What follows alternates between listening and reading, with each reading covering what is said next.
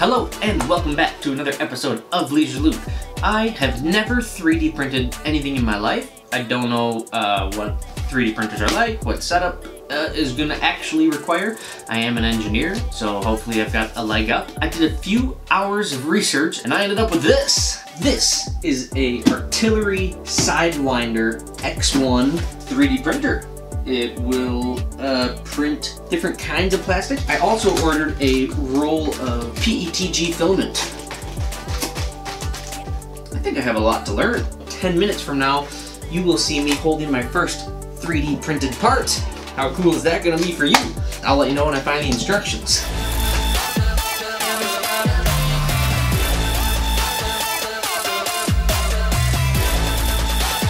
Never stop dreaming.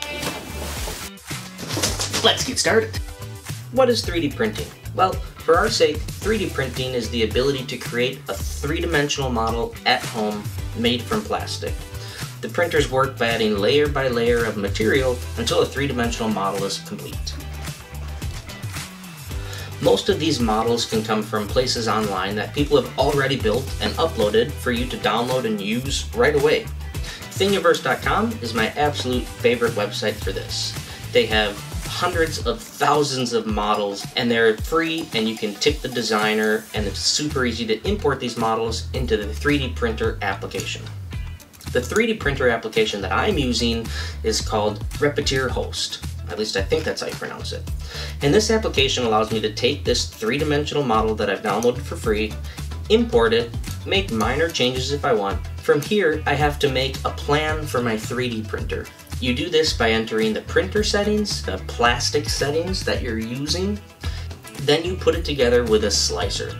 This is basically the algorithm that turns this three-dimensional model and all your settings into a file that your printer is able to follow. Now that I have my code made, I can see exactly what the plan is for my 3D printer to print it. Here I can see exactly what it's doing layer by layer.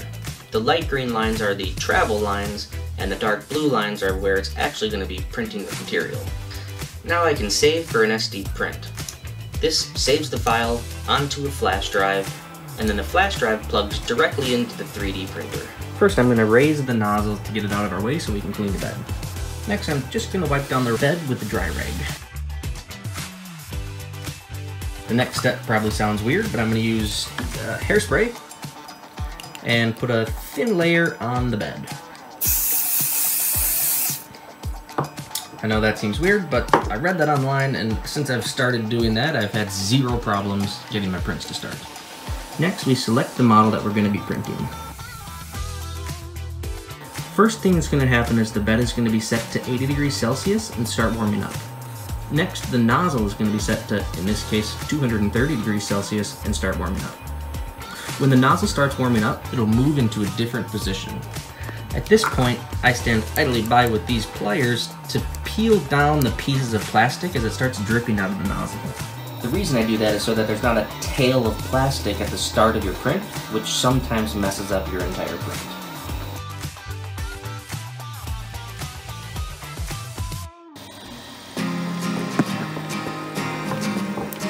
At this point, I just watch to make sure it gets a good start.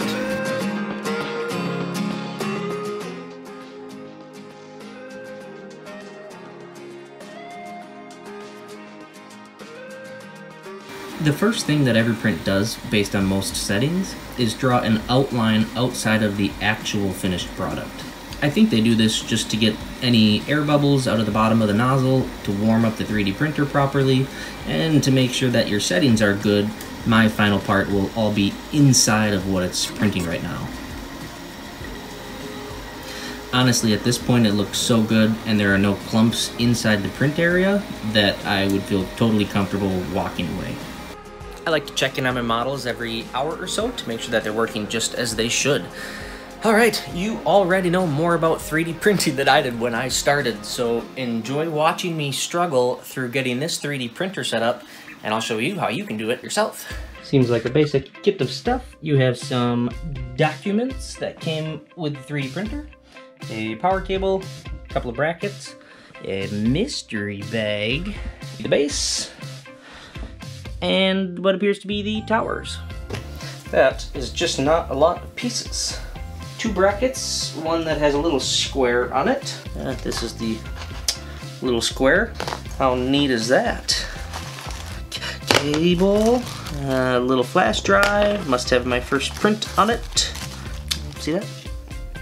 Spare ribbon cable of some sort. And then we have a couple of ball bearings, a wrench, some Allen head screws. I'm guessing this is what holds the tower on, and a few bolts. Let's do that. Okay, how to properly connect flexible flat cable.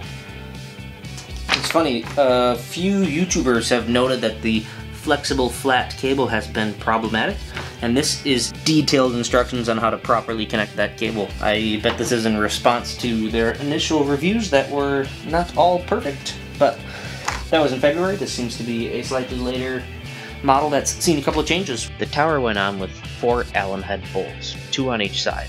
It was a little tough to clip onto the base, but once it was in, it was really easy to install. The picture of the spool holder makes it look like it's being mounted from the front here, but it actually mounts from the back. That took me a second to figure out. I'm also glad that I ordered plastic because it didn't come with any. I kind of thought it would. We are mostly set up. There were a lot of these little cable connections to make at the bottom where the tower and the base meet on both sides. There were also ribbon cables to connect at different parts of the machine. This is the little wheels that you use to level the bed. There's underneath the bed.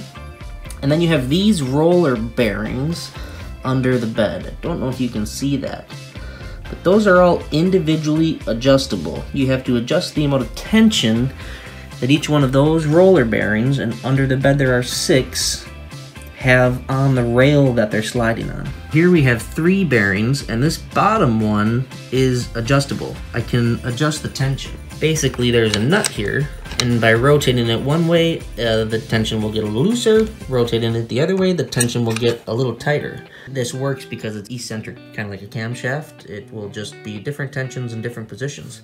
It's aluminum railing, so you don't want it too tight or too loose. I think you should be able to slide it without it rotating when you're holding it with 2 fingers, but not with 1 finger. It shouldn't slide, it should spin. So there are a handful of roller bearings on here that you have to adjust. The belt tension works the same way, but I left all my belts exactly as tight as they were in the beginning. One other thing worth mentioning is this little wheel adjusts how much tension will eventually go on the plastic wire. By default, frequently people find that tension is too high, so I'll probably be spinning this a little bit to reduce the tension that will be on the plastic filament once I get it in there. We are now at step 9, which is connect the power cable and turn it on.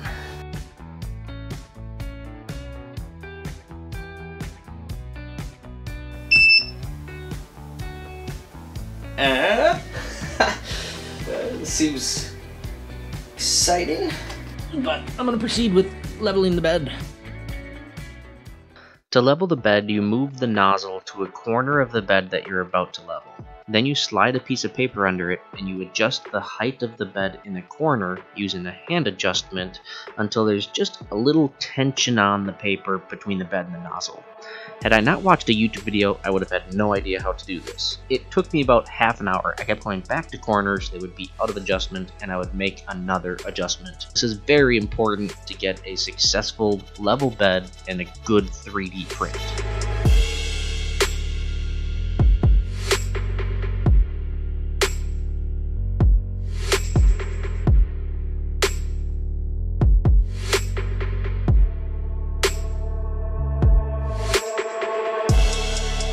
That's it. The artillery Sidewinder X1 is set up. There's a couple of USB slots at the front. I'm going to connect the one that came with this, hoping there's a file in it for me to print, because I believe there is. Now if I hit print, choose a file. I'm going to choose that file. Cube. Up or down. Ready, choose file again. Do I want to print this model? Confirm. But I don't have any filament in my printer. Stop print confirm. Okay, I need filament. And I don't know what my settings are. I don't know if this is set up for PLA or whatever the other things are, but this is PETG. So this is kinked. I'm gonna cut out the kink. So this really is meant maybe for people who've 3D printed before, setup wise. I think it's fed now. This is just a thrill a minute. You missed it. Something just happened. Went to the change filament button and I hit extrude, and now it's heating up the nozzle. Load filament to extruder and click confirm. Confirm. Ooh! A little pile of poo's coming out. You see that? It's loading and it tells me to wait. Oh, getting the glob. Hope you see that glob. Confirm or return. Okay. Back. Print. That. Yes. Confirm. There's a little pile of poo over there. Hopefully that doesn't mess everything up, but it looks like it will. Oh, this is the first time I've ever printed anything!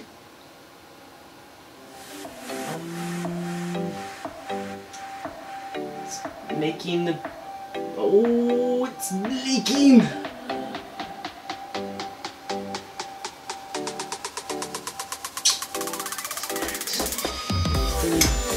It's been leaked. Okay, oh, my pile of goo is in a bad spot. Pile of goo in a very bad spot. The rest of it looks good though. I just need to get that plastic out of there. There we go. Look at that. I think that's actually printing. Woo! Things are not going perfect in Cube World. I think once stuff starts going bad, stuff tends to go really bad really fast. A part of me wants to leave it and just see what happens, but stop, print, confirm. Must be degrees Celsius, because it's pretty hot. I got a pile of... They already have a mess happening under there. Can I clean it? I don't know if you're supposed to do this or not. Hope it doesn't mess me up. Oh well, it seems like it's printing. I'm printing at a lower speed, hoping that makes a difference. This is attempt number 2.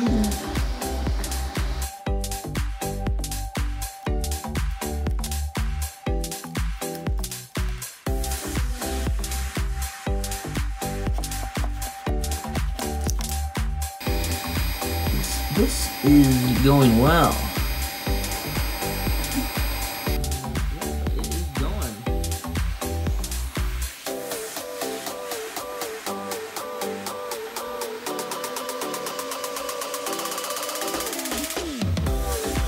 It looks pretty good. No grain, no problems. This is our best print yet, folks. Alright, quick situation report. I've tried printing about 8 of these now. This is my best one. As you can see, the others have been hodgepodges of different forms of messes. I know part of the reason this last one failed is because the print was not sticking. I am now warming up the bed for print 11. I'm using a Cura slicer with some slowered travel speeds. I imported some PETG settings that I found on Reddit. And for the filament type, I'm going to a higher print temperature, and I'm decreasing the bed temperature to 70. And those are the only settings that I've really changed. Obviously I'm using PETG instead of PLA. If you're going to buy one of these, buy a roll of PLA. Then this extruder temperature finally got up to speed, so it is starting to print. And I can see already we have some string problems, but I'm going to see if I can try to grab that. becomes problematic. I'm gonna let it run. Check back in a bit.